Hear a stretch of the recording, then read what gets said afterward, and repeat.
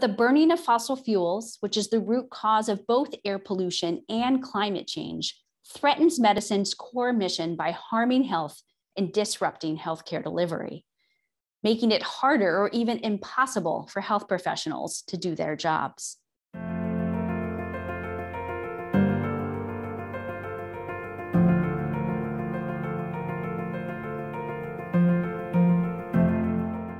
While air pollution and climate change impact nearly everyone's health to some degree, like worsening allergies from higher pollen or respiratory symptoms from wildfire smoke, they are also contributing to significant disease and death, often in those that are the most vulnerable, such as individuals and communities experiencing economic injustice and structural and systemic racism.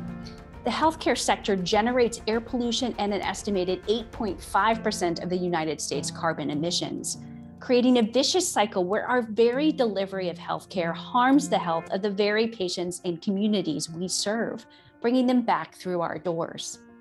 We must break this vicious cycle, and the National Academy of Medicine's Action Collaborative on Decarbonizing the U.S. Health Sector seeks to do just this. Through public and private partnerships with leaders from across the health sector, output from this collaboration will showcase that healthcare decarbonization is a prescription for improving health and equity for our patients. Given the urgency, the health sector must unite like never before to rapidly fill this decarbonization prescription.